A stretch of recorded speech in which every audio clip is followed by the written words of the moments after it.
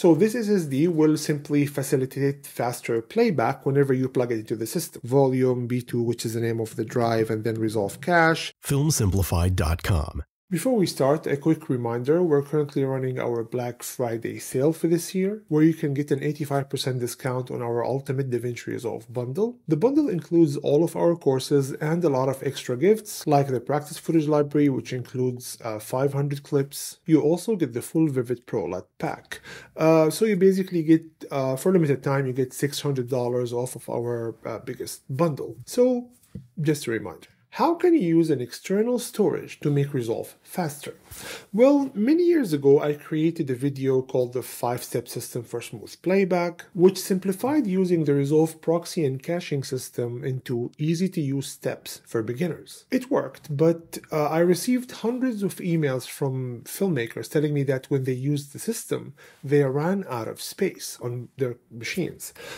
This is due to the way the caching system or the optimization system works in Resolve. So there are basically two ways to make Resolve faster.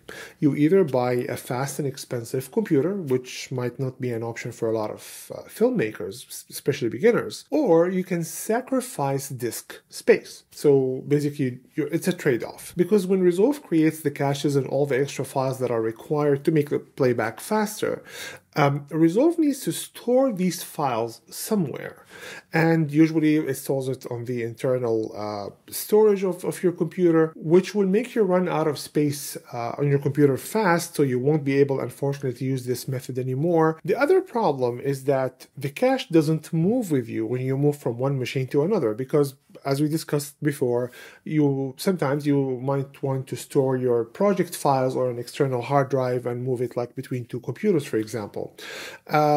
Unfortunately, if you create the cache on system A, even though that you will, when you move the hard disk or the storage unit that contains your files into a different system, the caching is stored on the first computer, so on computer A. So computer B will not have access to these caches, which means that you will either have to suffer from slow playback on the other computer, or you will need to spend a lot of time recreating all these cache files from the start. Now, the solution is pretty simple, but I was always hesitant to mention this solution because at the time when I recorded the original video, external SSDs used to be expensive, because the problem is that if you use a mechanical drive to store these caches, you're not accomplishing much because external mechanical drives are slow. So even if you create the caches and store them on this external device, unfortunately, retrieving these files, Resolve will have trouble retrieving all these files in time, and playback will be slow anyway. This simply means that you need to use an SSD, which at this point, I think is becoming more and more affordable. So we will take a look now on how to use an external SSD to make playback faster. The idea is pretty simple. Resolve gives you the option to determine where to save the extra files that it creates in order to facilitate smoother playback. First of all, if you didn't watch the first video, and if you don't want to watch the first video, how does this smooth playback work? I'm just going to explain this really fast. Now, let's say you have file A, which is pretty large and very heavy and hard to play on your machine, for example. The solution here is that Resolve will create an extra file. So it will clone this file and create a copy of the original file with two main differences. First, the codec or the format of the new file will be much easier to play maybe than the original codec. The second thing is that the frame size, so maybe your original file is in 4K or 8K sometimes, and your system won't be able to play that. So the cloned file will be, for example, in 720p, not even full HD. Finally, if you're using caching, not proxies, what happens is Resolve can actually bake all the color effects and all the changes you made into the new file.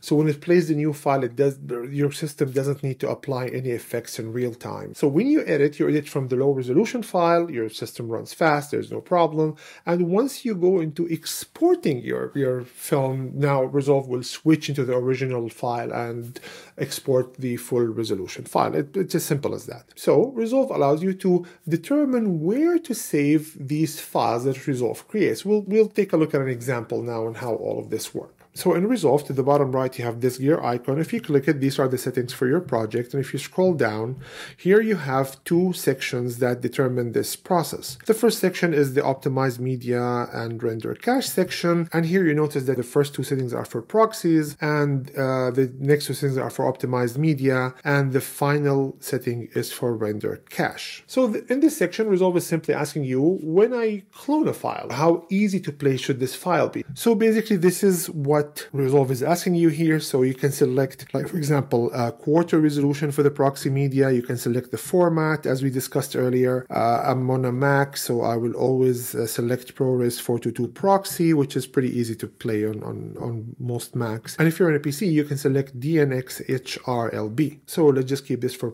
ProRes proxy. And here you can also select the same settings for the rest of the stuff. So here proxy again, and I will select proxy here one more time. So now we determined what format these cloned files will be.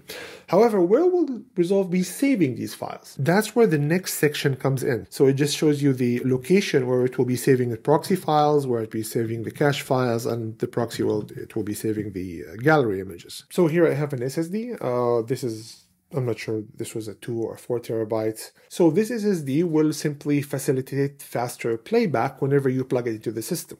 And the nice thing is that this will simply facilitate faster playback, but it will not be required. So if you lose it, if you don't use it anymore, if you only connect the main SSD that has all your files, that will work fine, but Resolve will be slower until you connect this extra SSD. So here I connected the SSD. I'm simply going to right click, create a new folder, and call this Resolve Cache, and let's just hope I spelled cache correctly. So this is the file. Now we need to tell Resolve to use this file. So I'm simply going here to browse and guide Resolve to this file. I'll speed this up. So note here that when we guided Resolve to this file, now Resolve will be saving this extra files it creates, so the caches and stuff, into this new file. So here you see the path, volume, B2, which is the name of the drive, and then Resolve Cache. And then Resolve appended a folder. So it just added a new folder here. So proxy media cache clip and .gallery. And then I'm going to hit save. And now notice that this folder is empty now. It has no files inside it. However,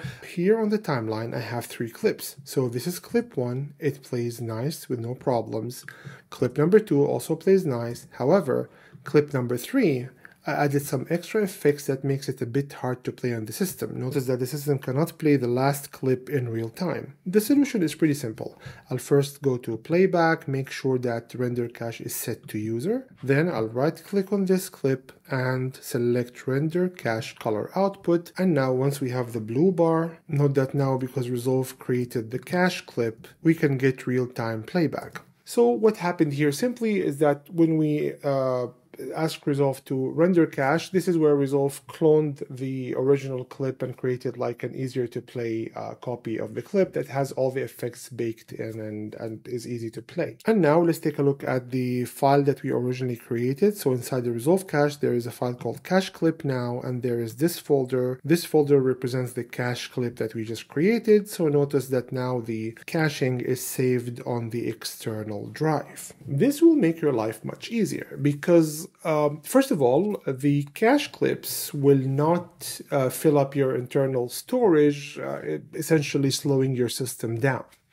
That's number one. Number two is that even if you do have enough internal storage, unless it's like extremely fast, so if you have like a lot of storage that is extremely fast, you don't need this video at all. Your system can totally play this in real time. We're discussing the situations where filmmakers don't have, powerful enough computers with large drives. So even if you do have enough storage on your system, saving caches on an external SSD will speed up your work because now the speed of the external SSD can be dedicated to pulling the cache files, and it doesn't need to look for any other files on the system, which will speed up your work. One last thing, notice that we changed the settings here or the cache location for this particular project. However, you might want to change this in Resolve settings so that all new projects will use the default location, the new default external SSD, so that you won't forget, for example, to change the settings for new projects. However, once we change the default settings, this will affect all new projects, but the existing projects, you will need to go and change these manually. To do that is pretty simple. I'll simply open the DaVinci Resolve menu, go to Preferences, and here you have in the Media Storage section the location for the drive. So it's pretty simple. I'll simply remove the existing location, click here, remove, then I'll click Add, navigate to the Resolve cache clip, and select this location, hit Save. Resolve is here simply telling me that these changes will take effect the next time we start Resolve, and now whenever you create a new project, the SSD will be used for caching. However, there's one caveat here, is that if you don't have the SSD connected to the system, Resolve will just throw an error message telling you simply that it can't find caching, so you need to revert the project to whatever caching location you want to use. Maybe you want to go back to using the internal caching, or maybe you want to add another SSD. However, just keep that in mind. So I hope this was helpful. If it was helpful, please visit us at filmsimplified.com. As mentioned earlier, we're currently running our Black Friday deal, which will give you for a limited time $600 of the Ultimate DaVinci bundle, which includes all of our courses, the full LUT pack, the full footage library with 500 clips, and many other gifts. So if you found this helpful, please visit us at filmsimplified.com. Thank you. Filmsimplified.com.